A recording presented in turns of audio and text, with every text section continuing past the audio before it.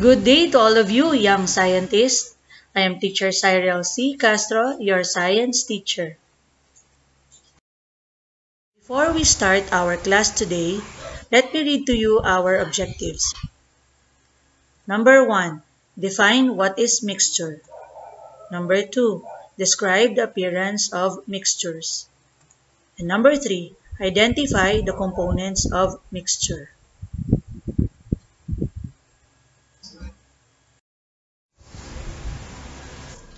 Do you still remember the matter song? Come, let's sing along. Solid liquid, air is gas, air is gas. Matter is around us, yes it is, yes it is. Very good, kids. Now, based on the matter song, what are the three states of matter? Solid, liquid, and gas. You're correct. Tell what state of matter does the picture indicate? Rock, solid, air, gas, water, liquid. Remember that anything that occupies space and has mass and weight is matter.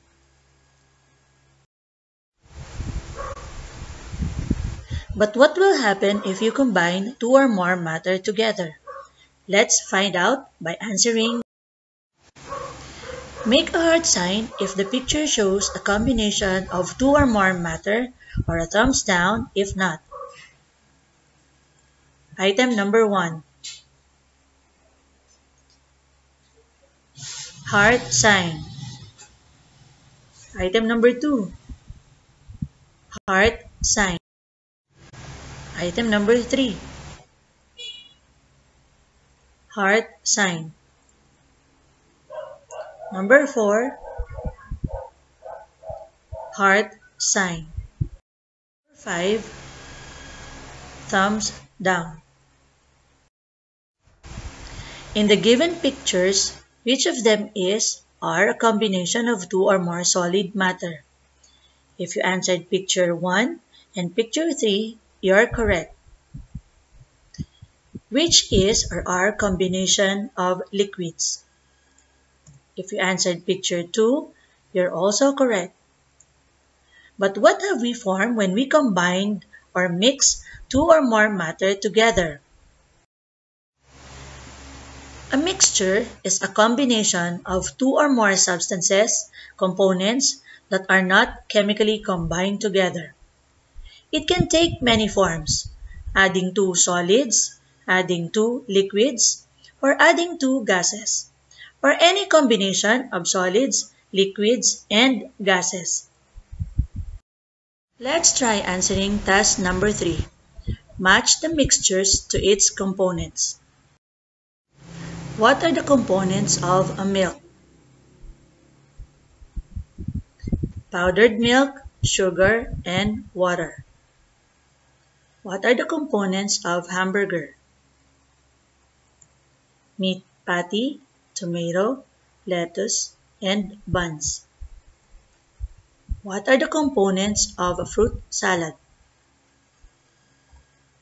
Kiwi, watermelon, banana, and apple.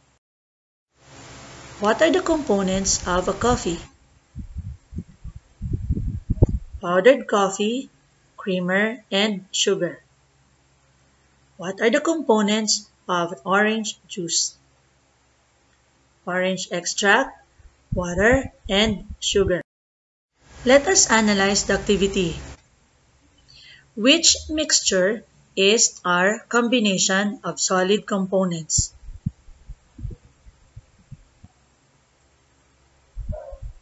Hamburger and fruit salad are examples of mixtures with two or more solid components.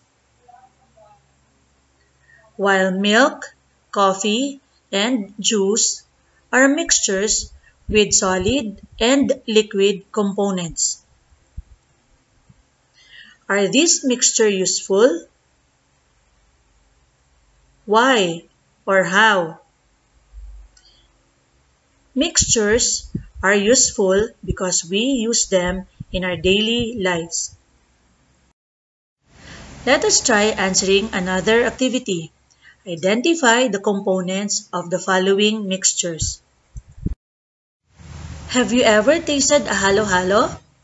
Halo-halo, literally translate to mix-mix, is a Filipino frozen dessert that boosts a mixture of sweetened ingredients, flavor, and texture.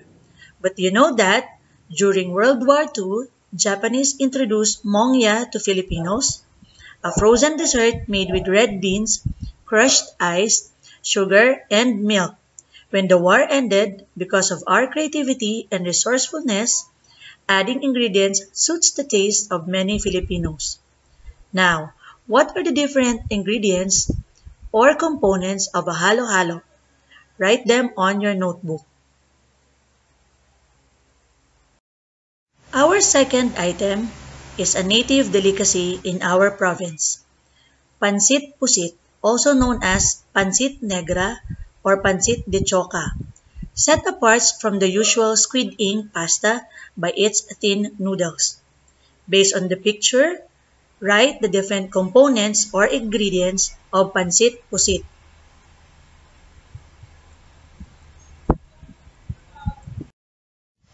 Our third item is a ready-mix concrete. It is used in construction projects like buildings and houses where the construction site is not able to mix concrete. Write down the different components of a ready-mix concrete. Let's check your work. What are the different components of a halo-halo? If you answered crushed ice, milk, ice cream, leche flan, banana, gelatin, sago or pearl, sugar, and beans, you are correct. All of them are solid components. Second item is the pansit pusit. Noodles, squid ink, chicharon, kinchay, and siling labuyo are its components. The last one is a ready-mix concrete. Its components are gravel, sand, cement, and water. It is a combination of solid and liquid components. Let's have another activity, but this time you can ask help from your parents or any member of your family. List down mixtures that you can find at home. Describe also its physical appearance. Example, adding milk and water, the mixture becomes cloudy white. I'm pretty sure you have learned a lot today. Get your pen and paper and try answering our test. Are you ready? Choose the letter of the correct answer. Number 1. Combination of two or more components that are not chemically combined. A. Matter. B. Mixture. C. Molecules. Or D. Atoms. The answer is letter B. Mixture. Number 2. Which of these is not a mixture? A. Milk. B. Water. C. Coffee. Or D. Juice. The correct answer is letter B. Water. Water is chemically combined. Water is not a mixture, it is a compound. Number 3. What components can make fruit salad? A. Toyo and calamansi. B. Chocolate, water, and sugar. C. Talong, okra, and kalabasa. Or D. Pineapple, peach, and papaya. The answer is letter D. Pineapple, peach, and papaya. Number 4. Which is not a solid mixture? A. Hamburger. B. Milk. C. Halo-halo. Or D. Fruit salad. The answer is B. Milk. Number 5. How can you form mixture? A. By physically combining two or more substances. B. By chemically combining two or more substances. C. By combining solid components.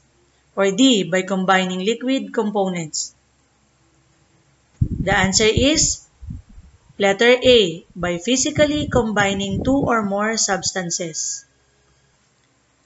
Did you get a high score?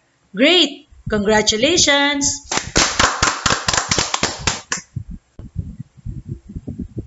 Before we end up our class, kids, kindly get your journal and answer our reflection for the day. See you tomorrow, kids. Remember, learn, explore, and have fun with science. Goodbye!